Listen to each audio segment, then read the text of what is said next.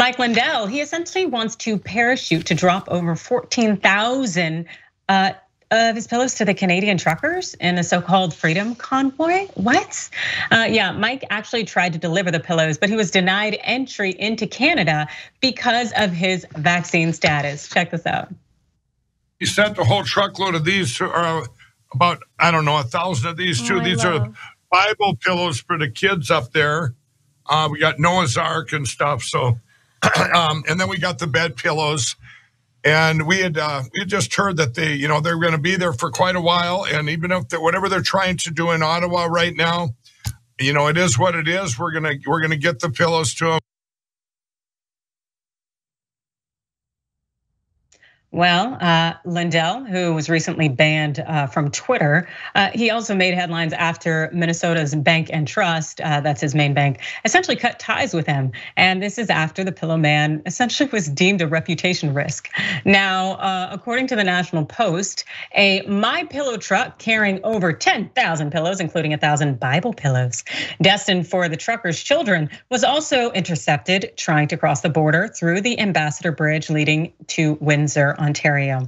According to the senior government source, Lindell was turned back because he was not fully vaccinated and did not have a negative PCR test in hand. Now, in a tweet, Christopher Adamo says, Mike Lindell announces that his trucks are headed to the border. Thank you, Mike Lindell, for being such a great, courageous patriot. Oh, wow, that's audacity on Twitter. Well, I don't really know how far his trucks will get or are essentially going to get in the outcome, because Canada, again, requiring people to be fully vaccinated, have that negative COVID test. But per the Daily Beast, apparently Lindell has it covered. So after his initial Tuesday shipment of MyPillow products were denied entry into Canada, well, Mike Lindell, well, what he did essentially here is he now having that backup plan to get free pillows to Canadian truckers, drop them from the sky via helicopter. The pillow maven told the Daily Beast late Wednesday night that he intends to drop his pillows into Canada from a helicopter with little parachutes attached. We need to get the MyPillows to the people, he continued. I swear, I am so thrown off by this. The concepts and how this man functions as an individual is just so incredibly disturbing. Cenk? Yeah, I want to get back to Mike Lindell's psychology in a second, because it's a case study. But first, let's start with the amusing concept of parachuting pillows into Canada. Then they would land on the ground, wouldn't they? And they're pillows. And you could tell how he treats the pillows, because in the video we showed you, he's like, oh, I got this Bible pillow, I got this other Bible pillow, and then he throws them on the ground. We're buying those pillows? Well, I'm not, but right? Like, you don't seem to care a lot about cleanliness on those pillows when that would seem to be a relevant factor. We put our heads on them. Okay.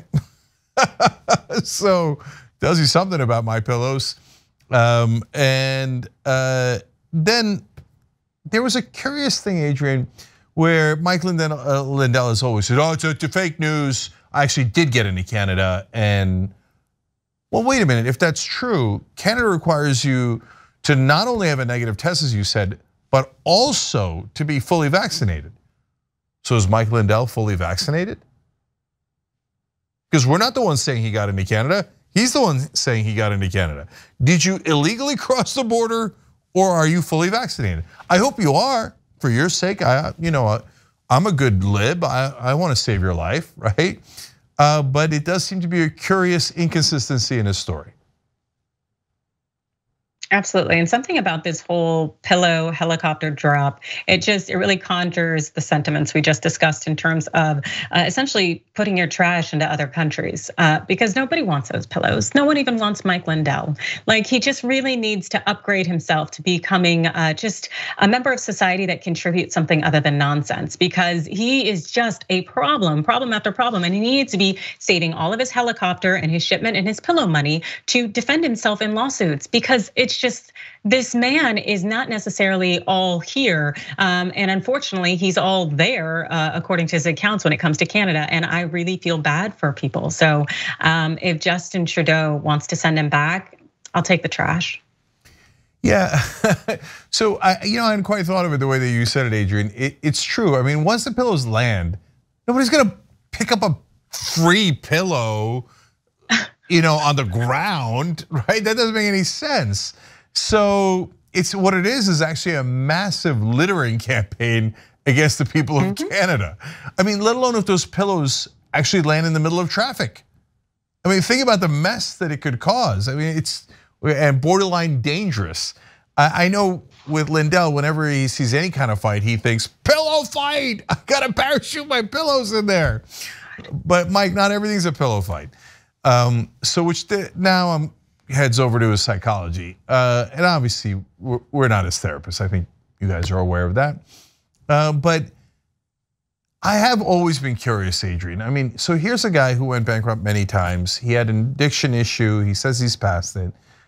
He believes things that no rational person could possibly believe. And then Fox News is part of the deep state conspiracy, and every kind of lie you could imagine. He is in Canada, he's not in Canada, he is vaccinated, he's not vaccinated. I mean, none of it makes any sense at all. Yet until this giant debacle, he had a successful pillow company that was apparently very profitable. I don't understand how that could possibly happen. So I don't get it. But honestly, it goes to the larger question, and that people might be offended by. Like Michelle Tafoya is an NBC sports reporter. I watched her, for decades. And she seemed to be a sane person. And she comes out and she says, "Oh, I'm, getting into Republican politics." I don't understand how people who believe insane things function in the real world. I literally don't get it. I don't know that you have an answer or anybody has an answer, but it's a giant mystery to me. Absolutely, and it was interesting because Michelle Tafoya is exceptional at what she does in terms of being a sideline reporter, and a lot of her work is just really top tier, and people use it to instruct other future sideline reporters in how to do the job. And so to see her essentially decide to walk away, which is totally fine, but then to figure out, hey, yo, when you weren't doing your job, you were just crazy. Like that's just it's disappointing because it makes any admiration I may have had for her, it completely dissipates. And the thing is, it makes me also think about how those players probably knew who she was. And the people who work with her knew who she was. And to have to be around someone like that who has that mentality, it just, wow, it's unfortunate, because I would have thought she would have been clearing the checks doing that sideline reporting for so many years that she wouldn't need to sell out like this. But maybe she's just showcasing her true colors, and she can do her just at a distance from me. At a distance from me. Yeah, no, I don't think she's selling out. I think that she genuinely believes it. And that's why I find it more surprising. So I remember one of our reporters was interviewing Trump supporters in the middle of the 2020 election. And some of them clearly didn't have a high education, but I don't mean that as an insult, because a lot of them did. Like guys who look like accountants and dentists and like normal suburban couples. And then you'd ask them about the election, they're like, oh, well, it could be stolen by the Venezuelans, and if it is, as we suspect, we'll then move to Panama. And I'm like, and then after the election, they literally came out and said Hugo Chavez stole it. He's been dead for 7 years. Like, I don't understand. And I'll tell you, it's affected people I know too, Adrian. My uncle watched Fox News Channel and then voted for Trump. He voted for Trump in 2016 after Trump said we should ban Muslims from the country. He's a Muslim, my uncle's a Muslim immigrant. It's amazing, and he's a doctor, successful, smart. How they warp the minds of otherwise intelligent people is a phenomenon that is just one of the most amazing things I've ever seen in my life. Yeah, no, I have an older brother who has been incarcerated for cannabis. It was really stupid, but yeah, and he is Black. And he is same thing, the indoctrination, and he is full Trump, full conspiracy theory, the whole thing. He also is wheelchair bound, so he actually isn't very mobile, and so he just sit in front of the TV all day.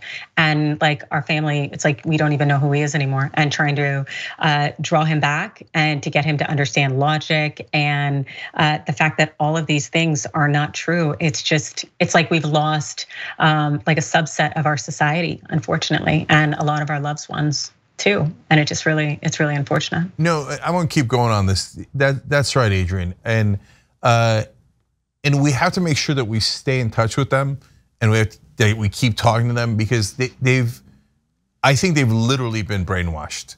Another uncle of mine, he's not uncle by blood, but he's such a wonderful person to our family.